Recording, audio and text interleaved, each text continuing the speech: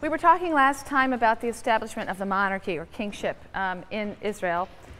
And I want to say a little bit about some of the features of Israelite kingship. And today I'll be coming back frequently to the Israelite notions of kingship and royal ideology.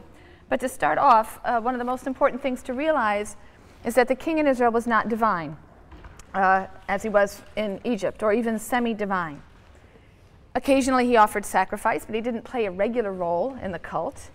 Israelite royal ideology was heavily indebted to Canaanite royal ideology. You have similar language that's applied to the kings of Israel.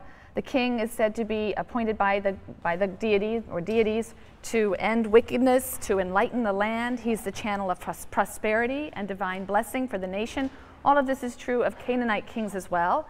And the king, as we've seen, is spoken of as God's son.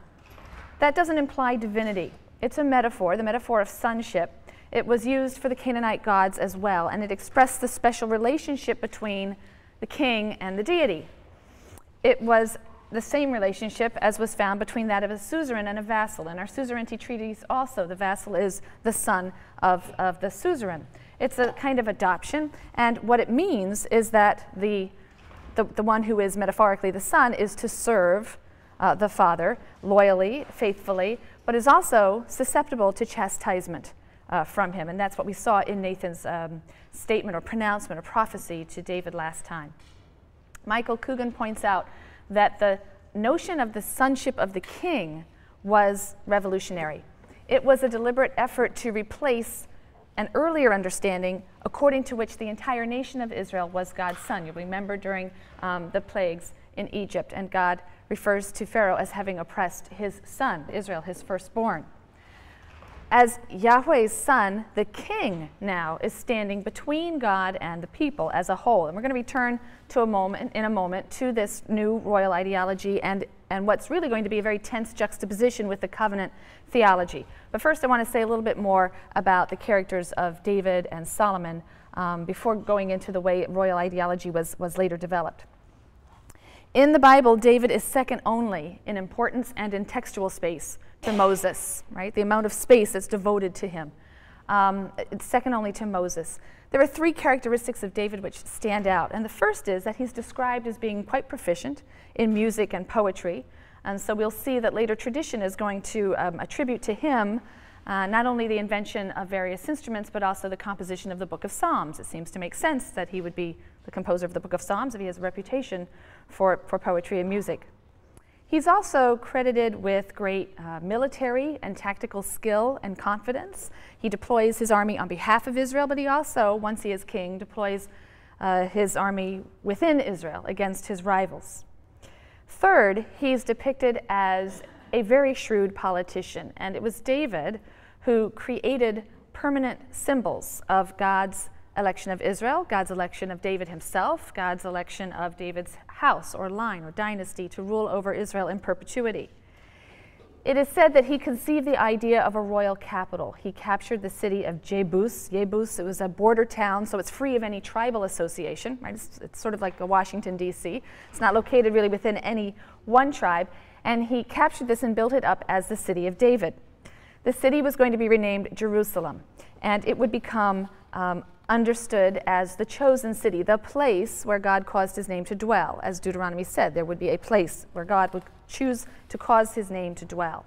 And so Jerusalem becomes a symbol of God's presence. It becomes a symbol of Israel's kingdom, monarchy. It becomes a symbol of the dynasty of David. It is referred to as the city of David. David transfers the ark to this city, and so he makes it the home to the ancient witness of the covenant, the Sinaitic covenant. The added implication is that the Davidic dynasty has inherited the blessings of the covenant, is somehow fulfilling the promise to the patriarchs, which is also associated with the nation of Israel at Sinai. He planned a temple that would become the permanent resting place for the ark and a cultic center for all Israel, but the building of this temple was left to Solomon. So we'll discuss it and its symbolism when we get to Solomon.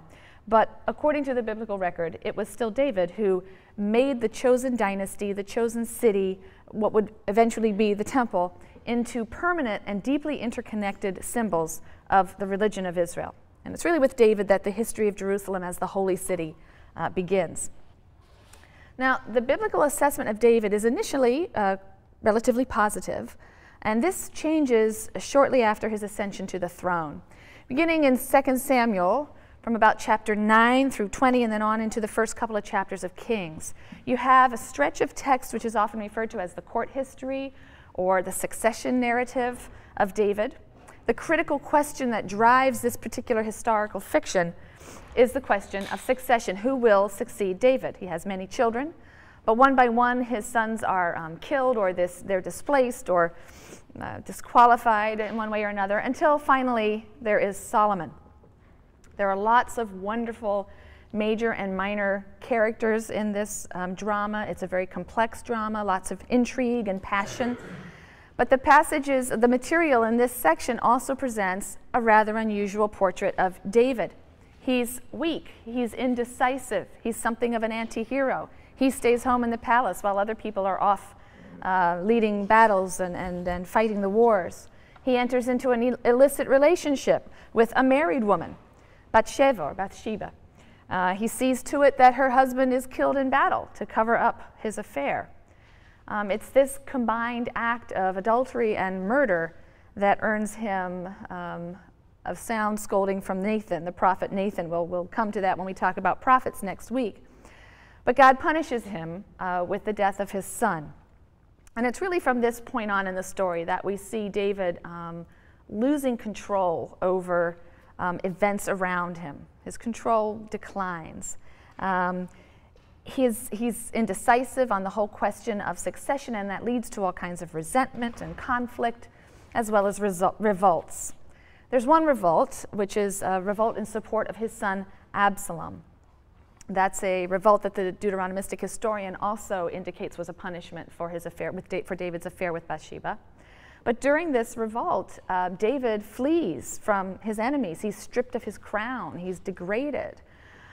When Absalom is killed, David weeps for his son uncontrollably, and this only angers his own supporters who fought so earnestly against Absalom in his defense. It's a very poignant moment. But by the end of the story, David is almost completely impotent and senile even. The prophet Nathan and Bathsheba plot to have Bathsheba's son, Solomon, named the successor of David.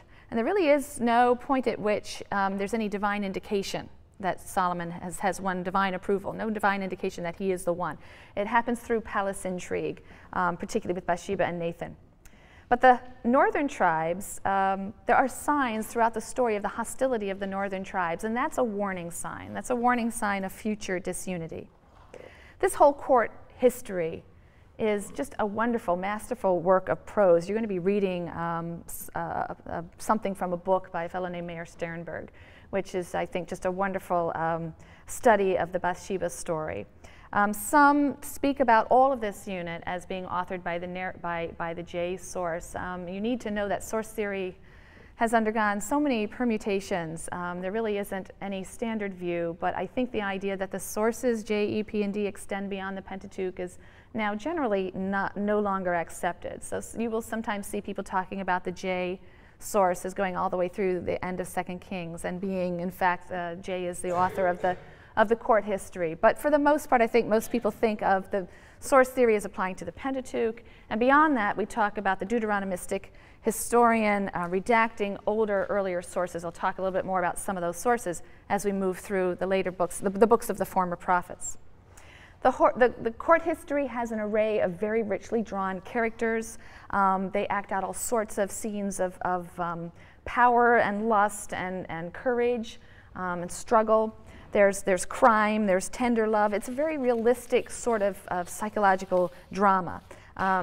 It's also striking for its uncompromising honesty. We don't see anything like that really in the work of any contemporary historian. David is depicted in very, very human terms. The flattery and the whitewashing that you find in other ancient Near Eastern dynastic histories is lacking here. The flattery and whitewashing that we get, for example, in Chronicles. Right? The books of Chronicles are really just a retelling of the material here in the former prophets. And they clean up the picture of David. There's no mention of Bathsheba in there.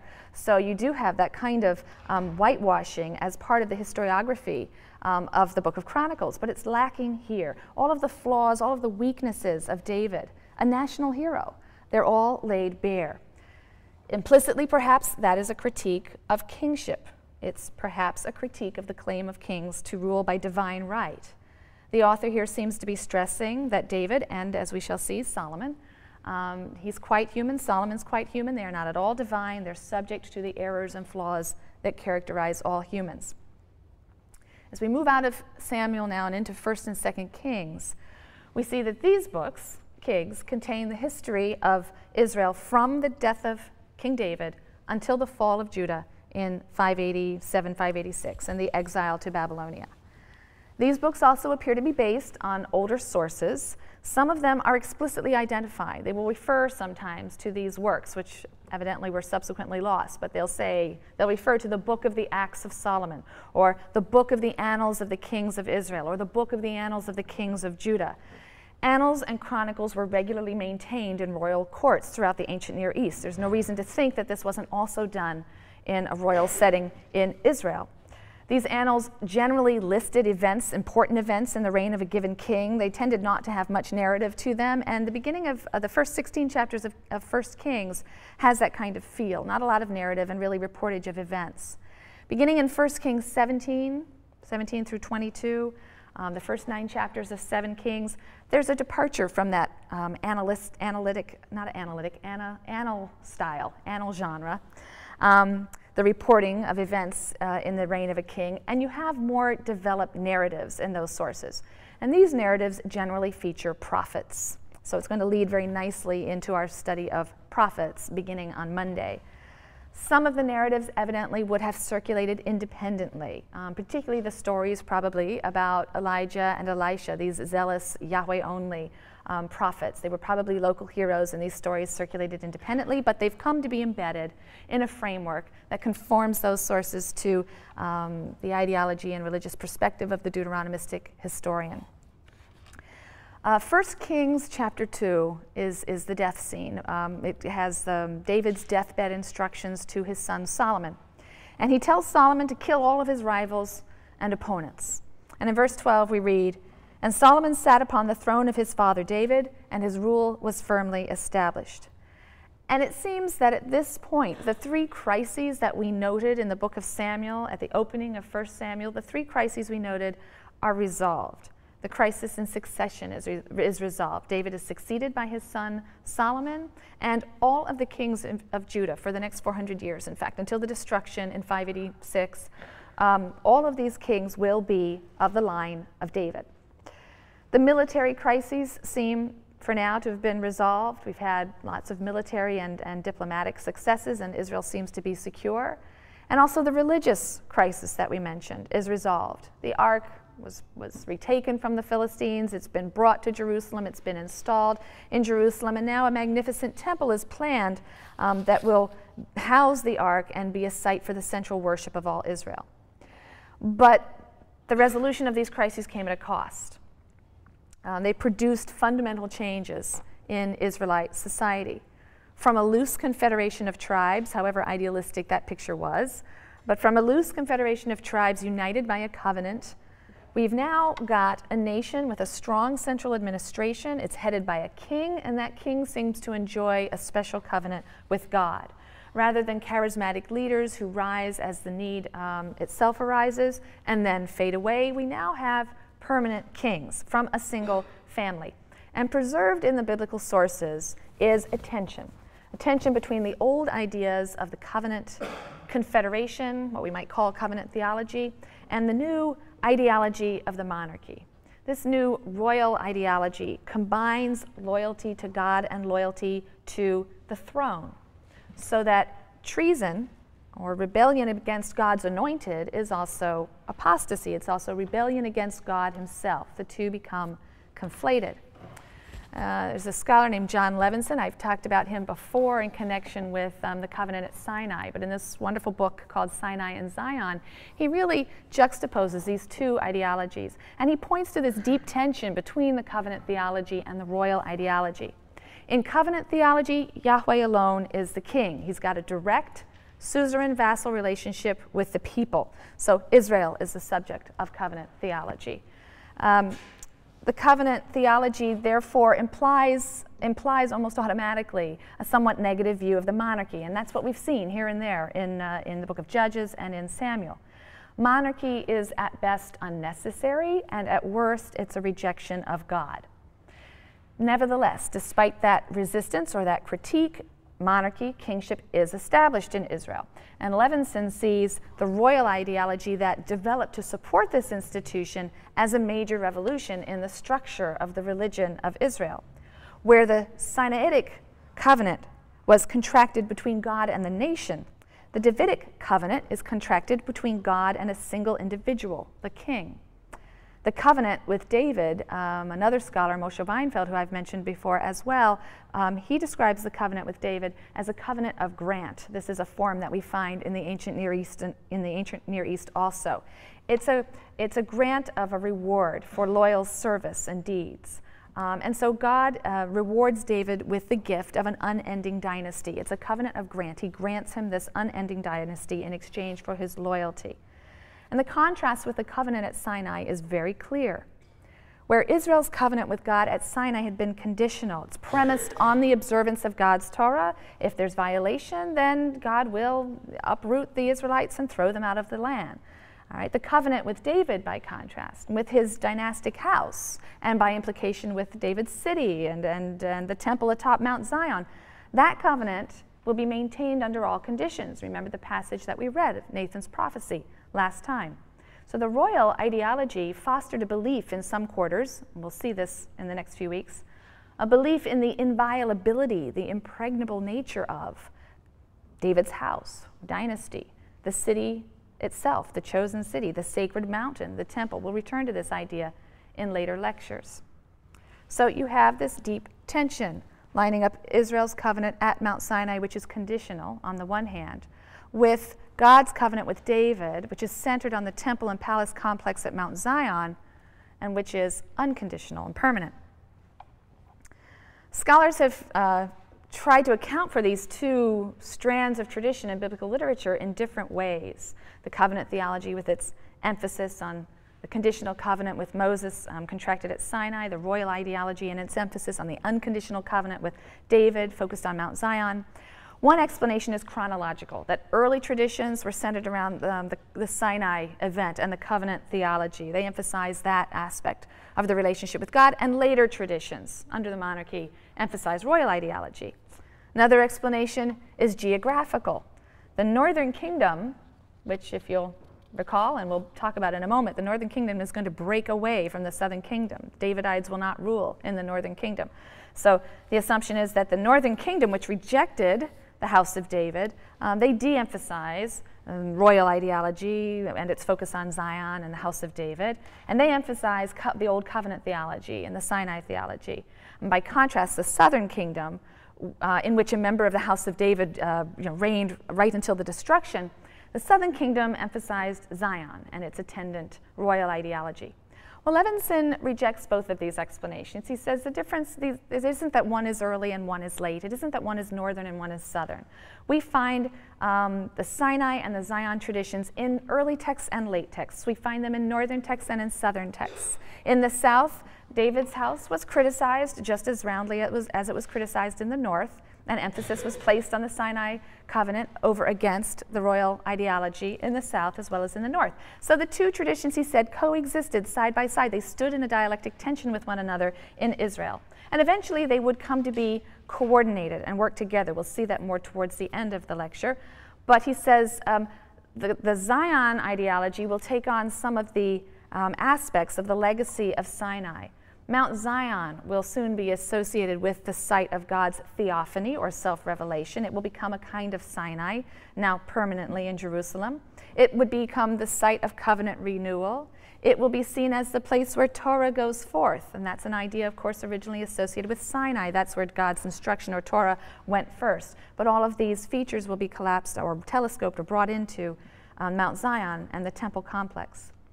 But eventually, he says, it's not simply that the Sinai covenant theology was absorbed into royal ideology and Mount Zion, because the entitlement of the house of David will eventually be made contingent on the observance of God's Torah. The king himself, we will see, is not exempt from the covenant conditions set at Sinai. And even though he would never be completely deposed for violating the Sinaitic covenant, he will be punished for his violations. The two will work in tandem. It's an idea that we'll return to. We'll see it more clearly as we get towards the end of this lecture. But for now, keep in mind that the two are going to be held in tension and work together to check one another. Now, David's son, Solomon, is given mixed reviews by the Deuteronomistic historian. He ascends to the throne through intrigue. As I said, there's really no indication of a divine choice or approval, but he's said to reign over a golden age. His kingdom is said to stretch from Egypt to the Euphrates. He made political alliances and economic alliances throughout the region. He would seal these alliances with marriages. He married a daughter of Pharaoh. He married the daughter of the king of Tyre in Phoenicia, and so on. The text claims that he built a daunting military establishment. He put a wall around Jerusalem. There were fortified cities, Hatzor, Megiddo, Gezer. These were bases for his professional army. It's said that the army featured a very expensive chariot force. He also had accomplishments in the realms of industry and trade. He exploited Israel's natural position straddling the north-south trade routes and was able to bring great wealth to the state in that way. The daily supplies that were needed to maintain Solomon's very lavish court are detailed in 1 Kings, so it seems to have been an extraordinarily elaborate court. He developed a merchant fleet. He seemed to work closely with the Phoenicians and the Phoenician king Hiram in developing a merchant fleet and exploited trade routes through the Red Sea. All sorts of exotic products are listed as coming in to Jerusalem from Arabia and the African coast. We have the famous story of the visit of the Queen of Sheba. This could possibly be the Sabaean territory in South Arabia. And there may be some basis in fact, given these trade routes and how well traveled they were at this time. And of course, he's known for his magnificent building operations. Many scholars assume that given this tremendous wealth, this would have been a time for a flowering of the arts. And so it's often been maintained that this would have been the time for the early traditions, biblical traditions, the early traditions of the nation to be recorded, perhaps the J source. People date it to the 10th century, the time of Solomon. But we should be a little skeptical of this grand picture, because archaeologists have found that Jerusalem was a small town. It was a very small town, really until the end of the 8th century. Suddenly it absorbed many refugees from the fall of the northern kingdom. Remember, Israel is going to be destroyed in 722, so refugees fleeing southward will greatly expand Jerusalem. We have archaeological evidence of that. But there are very few material remains that attest to a fabulous empire on the scale that's suggested by the biblical text. Hatzor, Megiddo, and Gezer, the three places that are mentioned as fortified military bases, these have been excavated. They do show some great gateways and some large chambers, even some stables, but archaeologists differ radically over the dating of these layers. Some date them to the time of Solomon, some see it as later. Most concur that Israel was probably at this time the most important power in its region. But still, it would have been small and relatively insignificant compared to, say, Egypt or Mesopotamia, some of the great civilizations at either end of the Fertile Crescent. But it would have been the most important state in that area and probably was able to have some dominance over some neighboring areas as well. I just want to mention three things about Solomon, things that he's noted for. One is that he's praised for his wisdom, and because, again, the biblical text praises him for his wisdom, later tradition will find it convenient to attribute the book of Proverbs to him, as well as the book of Ecclesiastes. These are two works that belong to the genre of wisdom literature we'll be talking about later in the semester. Second, in addition to being praised for his wisdom, he's praised for constructing the temple. And in fact, the primary focus of all of the biblical material, or the biblical story of Solomon, is the building of the temple, the dedication of this temple for the Ark of the Covenant in Jerusalem. He continued the close association of the cult and the monarchy, the religious and political leadership, by constructing this magnificent new temple within the palace complex, and he himself appointed a high priest. So the juxtaposition of the house of the king and the house of the deity on Mount Zion was quite deliberate. And this hill, even though geographically it's very small, becomes, in the mythic imagination of Israel, this towering and impregnable mountain. Levinson, again, argues that Zion came eventually to take on the features of the cosmic mountain. The cosmic mountain is a mythic symbol that we find in the ancient Near East. The cosmic mountain has these powers or potencies that are universal and infinite, and we find it in the religion of Israel as well, specifically in connection with Mount Zion. The cosmic mountain in ancient tradition was understood to be the meeting place of the gods, like a Mount Olympus, for example, is a cosmic mountain.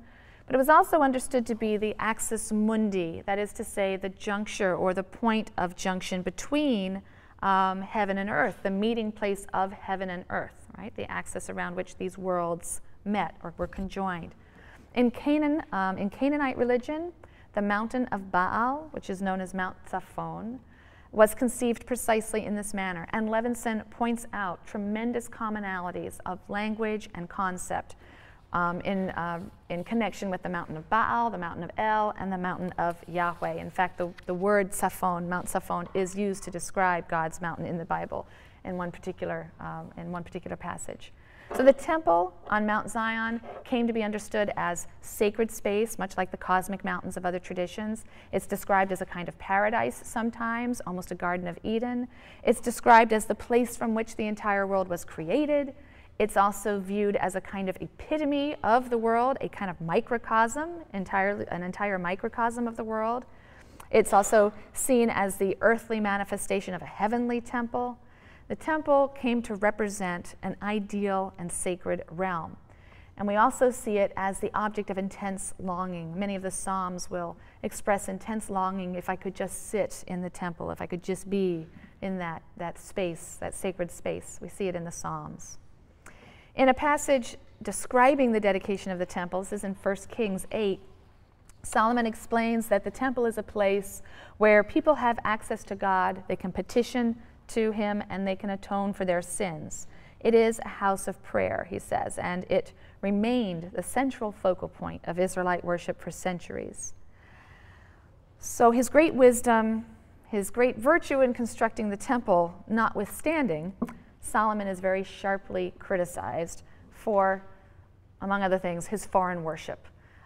His new palace complex had a tremendous amount of room for his harem, which is said to have included 700 wives. Many of them were foreign princesses. Many of them would have been acquired to seal political alliances or business alliances, noble women.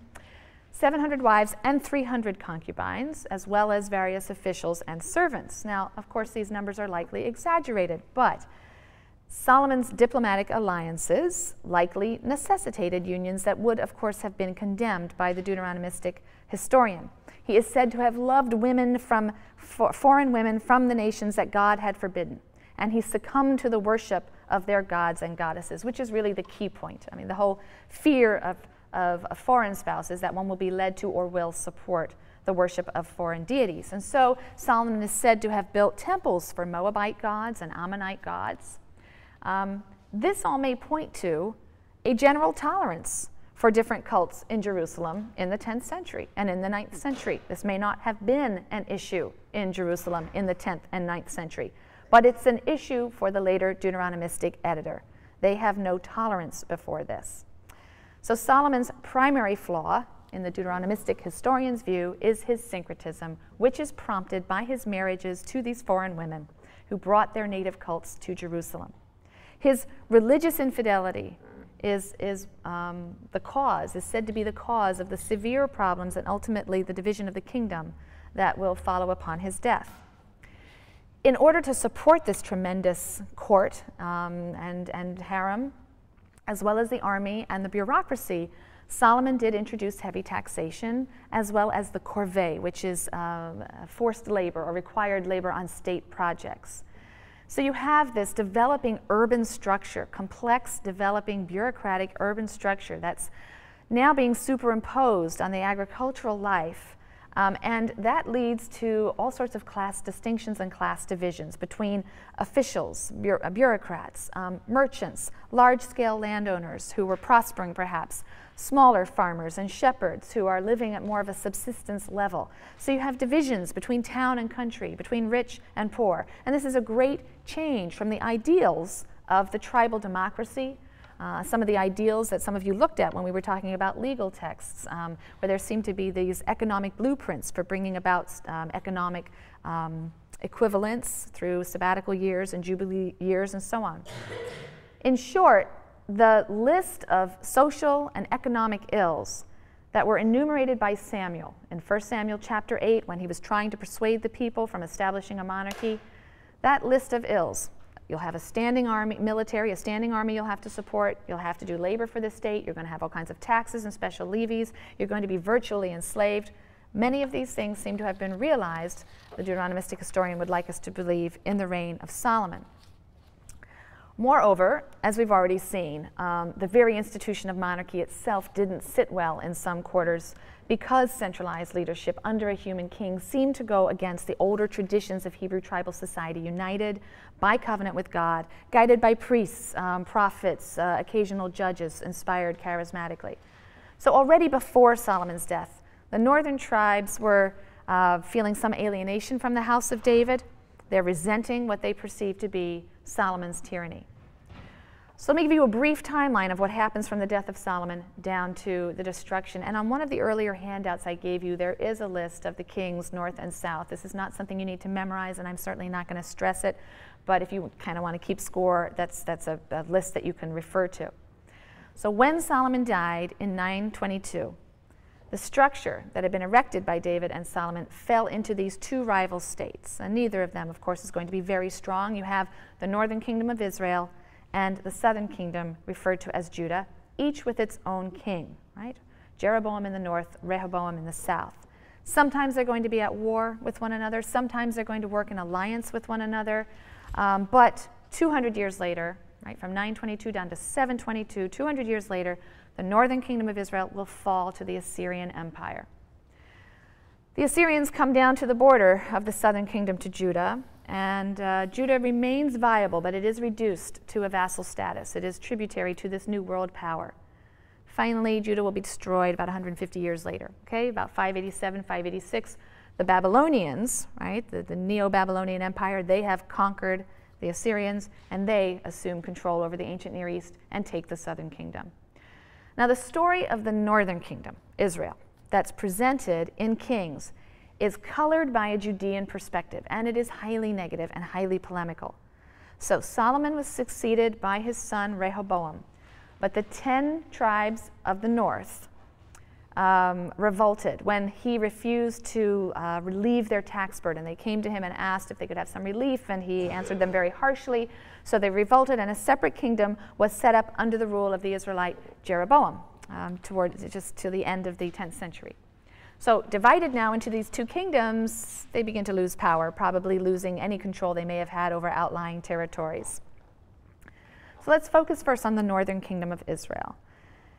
The area was more divided by tribal rivalries and religious traditions than Judah. You have 10 tribes in that region. Jeroboam didn't seem to be able to establish a very stable rule. 1 Kings 12 tells us of Jeroboam's effort to break the connection with the traditional religious center of Jerusalem in the south. He establishes his own government at Shechem, and that was a place that was already revered in Hebrew tradition. This is where we have the covenant renewal ceremony by Joshua, so it's already a somewhat sacred site. So he establishes his capital in Shechem, and then he establishes royal shrines, one in the southern part of Israel and one in the northern part of Israel, right, on each of the borders, north and south of the kingdom, in Dan and Bethel, Bethel in the south and Dan in the north. A golden calf is placed in each shrine according to the text, and this is viewed by the Deuteronomistic historian as a terrible sin. Indeed, the story is written in a manner that deliberately echoes the story of the golden calf that was made by Aaron in Exodus 32. There are linguistic echoes that make it very clear that we are supposed to view this as a sin as great as the sin of Aaron. It may well be that if Jeroboam did in fact do this, that he was a good Yahwist and was just trying to establish alternate sanctuaries for Yahweh that would rival Jerusalem's. But the Deuteronomistic historian wants to see this as another instance of idolatry, and therefore deliberately echoes the primordial cultic sin of the golden calves when talking about Jeroboam's activity. It brands his cultic center as illegitimate idolatry. Jeroboam is represented by the biblical writer as having made unacceptable concessions to Canaanite practices of worship, and so he is criticized for this. Despite his best efforts, his kingship is fairly unstable. And in fact, in the 200-year history of the kingdom, the northern kingdom of Israel, we will have 7 different dynasties occupying the throne.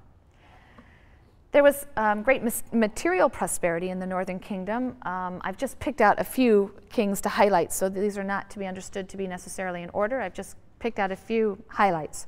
But the rule of Omri was a time of some material prosperity, and his son, Ahab. Ahab was sort of the first part of the 9th century. Omri is an interesting person because he's the first king from either kingdom to be mentioned in sources outside the Bible. We have a large stone referred to as the Moabite stone, and in this stone, which boasts of a military defeat, there's the boast that Omri of Israel was defeated. Omri bought and fortified Samaria as the capital of the northern kingdom of Israel, and archaeology does reveal that this was in fact quite a magnificent city at this time. But again, the Deuteronomistic editors are going to judge him as evil. He's disobeyed God. His son Ahab also comes in for bad press. Ahab is also mentioned outside the Bible. We have an inscription of an Assyrian king who describes a coalition of Israelites and Arameans who fought against the Assyrians, and Ahab is mentioned in that inscription. Omri and Ahab were clearly very powerful and influential in the region. They are even mentioned outside the Bible. Ahab and his Phoenician wife, Jezebel, seem to have established a very extravagant court life in the capital of Samaria, and for this they're also going to be condemned by the Deuteronomistic editors. Jezebel was Phoenician, and when Jezebel tried to establish the worship of her Phoenician Baal as the official cult of Israel, right, she built a temple to Baal in Samaria. The prophets Elijah and Elisha preach a kind of holy war against the monarchy. We're going to come back to these very zealous Yahweh-only prophets of the north when we talk about prophecy next time. Ahab and Jezebel meet a very tragic end, and there will be a military coup. A military coup led by an army general, Jehu, in about 842. These are all kind of approximate years, you know, that different books will give them, they'll differ by 5 years one way or the other, but it's our best effort at reconstructing things based on some of these outside extra-biblical references that give us a firm date, and then we can kind of work around those. So the army general Jehu, in about 842, led a military coup. He was anointed king by the prophet Elisha, and he had a very bloody revenge on Jezebel. Jezebel and the priests of Baal were all slaughtered. The text says, as well as every worshiper of Baal in Samaria. They were all slaughtered. By the 8th century, you have the new Assyrian Empire on the rise. And in 722, the Assyrian king Sargon reduced Israel to the status of a province. And we have an inscription by Sargon that confirms the biblical report of this defeat. And in this inscription, Sargon says, "I besieged and conquered Samaria, led away as booty 27,290 inhabitants of it. The town I rebuilt better than it was before, and settled therein people from countries which I myself had conquered." So population transplanting. "I placed an officer of mine as governor over them and imposed upon them tribute as is customary for Assyrian citizens." So there's a basic agreement between this and the biblical account. Many of the governing class, the wealthy merchants, many tens of thousands in all, were carried off to northern Mesopotamia, and they were lost to history. These are the 10 lost tribes of Israel. There would have remained behind some Hebrew farmers and shepherds. They would have continued their old ways. But as was consistent with their policy, the Assyrians imported new peoples to repopulate this area and to break up any local resistance to their rule. And this would then become the province of Samaria. And this ethnically mixed group would practice a form of Israelite religion, but the Deuteronomistic editor does not view it as legitimate. And ultimately, these Samaritans were going to be despised by the Jews of the southern kingdom, the Jews of Judah. They were seen as foreign corrupters of the faith. They were always ready to assist Judah's enemies against Judah. So they felt very little kinship, and very often the Samaritans would join against those attacking Judah. So there was tremendous rivalry between the Jews of Judah and the Samaritans. Hence, the New Testament story makes sense, right? This is a hated person, this good Samaritan. So if we turn our attention now to the southern kingdom of Judah, Judah was comprised of the two remaining tribes of Judah and Benjamin. And it enjoyed internal stability for the most part. It remained loyal to the house of David, ruling in Jerusalem. Shortly after Israel fell in 722 to the Assyrians, the Judahites, whose king at that time was King Hezekiah, right? So the King Hezekiah had to agree to terms with Assyria. They became sort of subject allies or vassals of Assyria. But Hezekiah began to prepare for rebellion, began to make alliances with neighbors, and this prompted the Assyrians to march in and lay siege to Jerusalem. This would have happened about 701. And this siege is described in Assyrian sources. So we have independent records of this from Assyrian sources. We read there, as to Hezekiah, the Jew of Yehud, right, the Jew, he did not submit to my yoke. I laid siege to 46 of his strong cities, walled forts, etc. I drove out 200,150 people. Himself I made prisoner in Jerusalem, his royal residence, like a bird in a cage. But eventually the Assyrians actually withdrew the siege. Judah was able to withstand the siege to preserve their own kingship. The Assyrian Empire is going to fall in 612. This is the fall of Nineveh, you may have heard of at some point. And they will fall to the rising Babylonians, the Neo-Babylonian Empire. It's the Neo-Babylonian Empire that will succeed in felling Judah under Nebuchadnezzar of Babylon in 587 or 586. The walls of Jerusalem are dismantled. Many members of the governing classes, the wealthier classes, are going to be carried off into exile in Babylonia.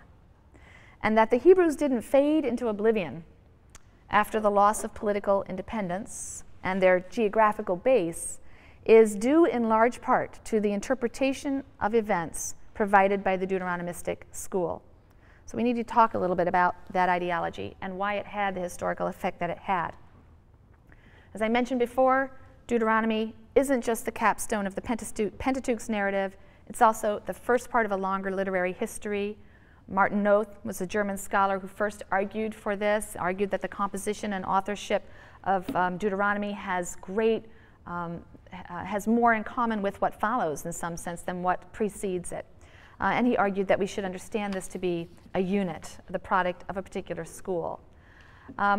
Since this Deuteronomistic school is looking back at the history of Israel up to and including the defeat and exile of the Israelites in 587 or 586, the final form of the work of the Deuteronomistic school, the final form must be post-exilic, post-586. But there are, of course, various layers within that larger work that we can't really date with precision. I just want to say something about the scholarly methodology that led to the conclusion that there is such a thing as a Deuteronomistic school. That method is redaction criticism. And we've already discussed the goals and the methods of other types of criticism, source criticism or historical criticism. We've talked a little bit about form criticism and tradition criticism. But redaction criticism grew out of a kind of weariness with some of these other forms of biblical criticism and their constant fragmentation of the biblical text into older sources or into older genres or into older units of tradition in order to map out a history of Israelite religion. These other methods seem to pay very little attention to the text in its final form and the process by which the text reached its final form. So redaction criticism rejects the idea that the person or the persons who compiled the text from earlier sources did a somewhat mechanical scissors and paste job, didn't really think too much about the effect they were creating by putting things together. Redaction criticism assumes and focuses on identifying the purpose and the plan behind the final form of the assembled sources. They want to uncover, it's a method that wants to uncover the intention of the person or the persons who produced the biblical text in roughly the shape that we have it, and what was intended by their producing it in the shape that we have. So redaction criticism proceeds along these lines, and this is how it first developed. First, you can usually identify linking passages, that is to say, passages that kind of join narrative to narrative or unit to unit in an attempt to make the text read more smoothly or just to ease the transition from one source to another. And these linking passages are assigned to R for redactor, right?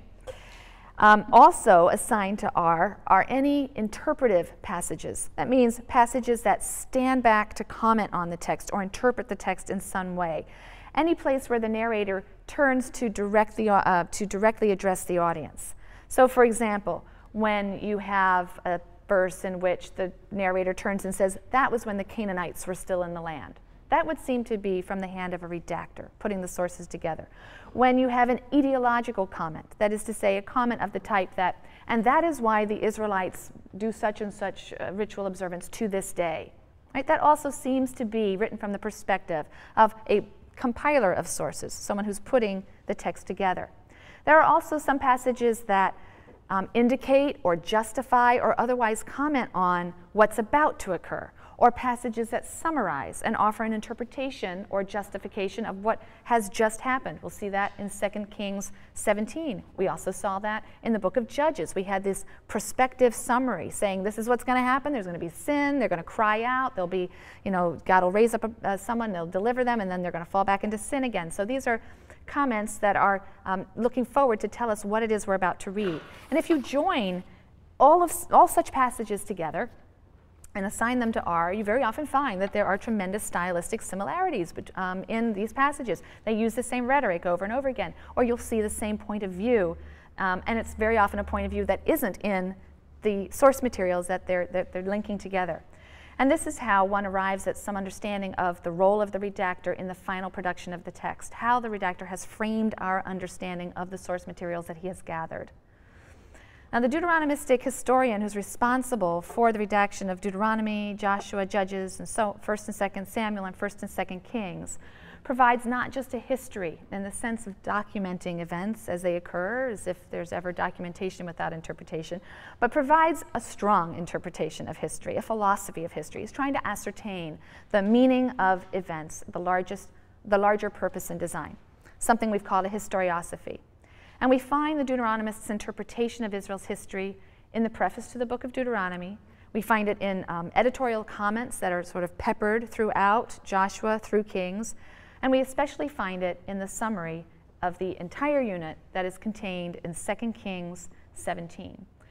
Before we read that passage, we need to think about what it was that prompted the Deuteronomist to adopt a particular interpretation of Israel's historical record.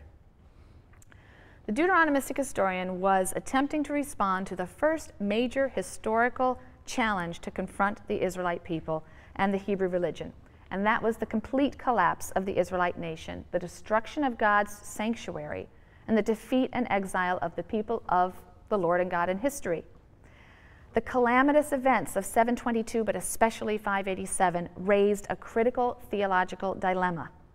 God had promised the patriarchs and their descendants that they would live in his land. He had promised that the house of David would stand forever. But here, the monarchy had collapsed, the people were defeated, and they were in exile. So the challenge presented by this twist of history was really twofold. Is God the God of history? Is he omnipotent? Is he capable of all? Can he, in fact, impose and effect his will? And if so, then what about his covenant with the patriarchs and his covenant with David? Had he faithlessly abandoned it? Well, that was unthinkable. Then if he hadn't faithlessly abandoned his covenant with his people and with David, he must not be the God of history, the universal Lord of all. He wasn't able to save his people. Neither of these ideas was acceptable to the Deuteronomistic school. It was a fundamental tenet of Israelite monotheism that God is at once the God of history, capable of all, whose will is absolute, whose promises are true, and at the same time a God of faithfulness who does not abandon his people. He's both good and powerful.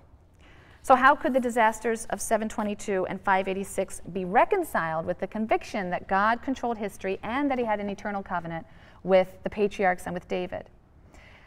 The historiosophy of the Deuteronomistic School is the response of one segment of the Israelite community. We'll see another response when we turn to the prophets. But the basic idea of the Deuteronomistic School is that God's unconditional and eternal covenants with the patriarchs and with David do not preclude the possibility of punishment or chastisement for sin as specified in the conditional Mosaic covenant. So you see how both ideas are going to be important to hold in dialectic tension, both theologies, the covenant theology as well as the patriarchal and royal theology. So this is because although God is omnipotent, humans do have free will, they can corrupt the divine plan. So in the Deuteronomistic history, the leaders of Israel are depicted as having the choice of accepting God's way or rejecting it. God tries to help them. He's constantly sending them prophets who yell at the kings and tell them what it is God wants of them, but they continue to make the wrong choice. They sin, and ultimately that brings about the fall first of Israel and then of Judah. And it's the idolatrous sins of the kings that does it. With the deposition and the execution of the last Davidic king, Zedekiah, the Deuteronomistic School reinterpreted the Davidic covenant in conditional terms on the model of the Sinaitic covenant, the Mosaic covenant, according to which God's favor toward the king depends on the king's loyalty to God. And in this way, the fall of the house of David could be seen as justifiable punishment for disobedient kings and rulers like Manasseh. We'll come back to him. Remember, the Davidic covenant that Nathan proclaimed in 2 Samuel 7 explicitly said that God would punish and chastise his anointed. That's what it means to be a son, to receive correction, discipline, and punishment. I'll have to finish these thoughts on Monday and see specifically how they interpret and understand the history of what happened in a way that enabled certain segments of the population to see this as, in fact, proof of God's strength and faithfulness. And then we'll turn to prophecy on Monday.